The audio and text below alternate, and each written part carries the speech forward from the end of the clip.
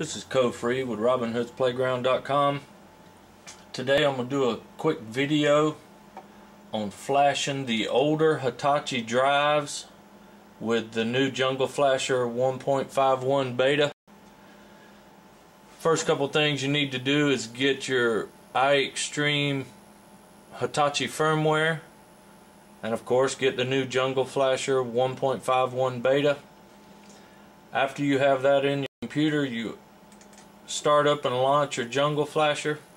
You might as well keep this window open because we're going to be moving some stuff into this firmware folder right here in just a few minutes.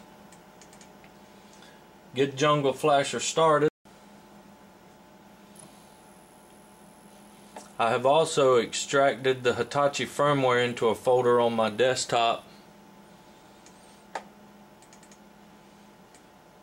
which that's it there. Go over to your Hitachi tab.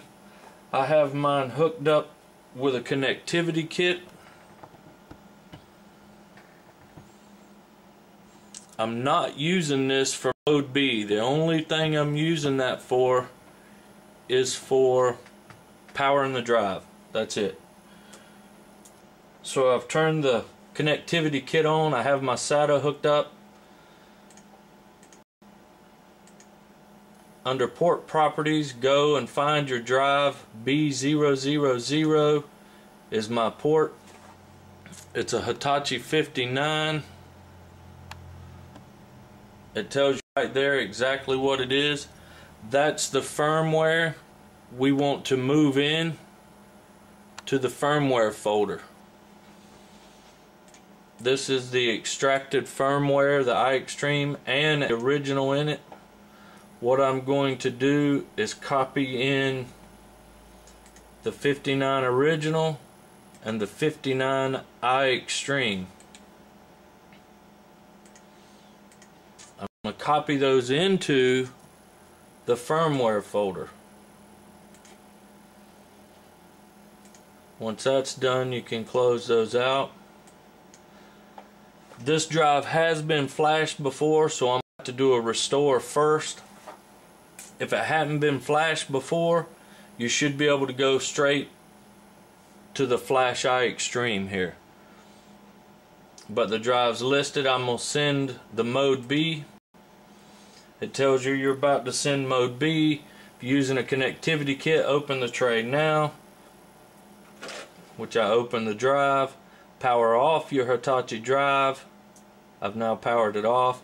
Then press OK. When you see the dots, power on the drive. There's the dots. Powered the drive on. Now it said you need to give it a few seconds to make sure that it does mount up. It won't show over here or anything. You don't mess with any of this. I'm using a port IO. I've got a check in there. And like I say, my SATA's hooked straight to the motherboard. It's not a VIA. Now the first thing, I want to restore firmware. So I'll put a dot in that.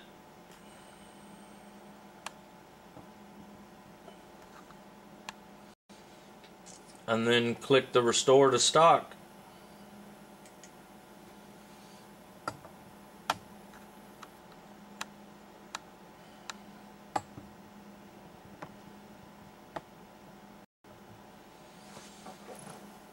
It's doing its thing. It takes it a few seconds.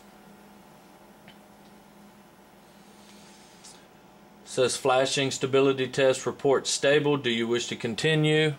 Click yes. Now it's actually flashing it back to original now. Now it's going to verify.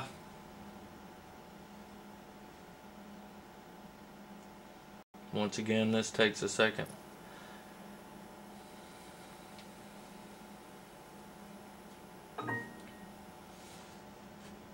Alright, now it's just telling you it's been set, that it's been restored.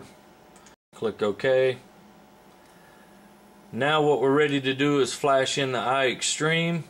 So you put your check in that. Click Flash Hacked Firmware. It's going to dump the flash and make sure things are ready to go.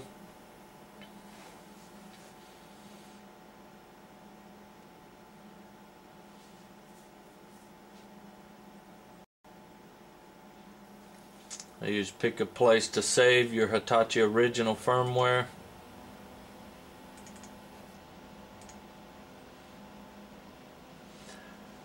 Now it says it's stable again. Ask if you want to continue. Click yes. It has automatically loaded our iExtreme in there that we moved into the firmware folder. Right now I just want to say thanks to Commodore, Caster, everybody involved with the Jungle Flasher. This is a really awesome program for doing these older Hitachis. It's verifying the flash. It's already flashed it quickly. It's verifying the flash now. Once it says flash complete, that's it. You're done and it's good to go. Put it in and test it out.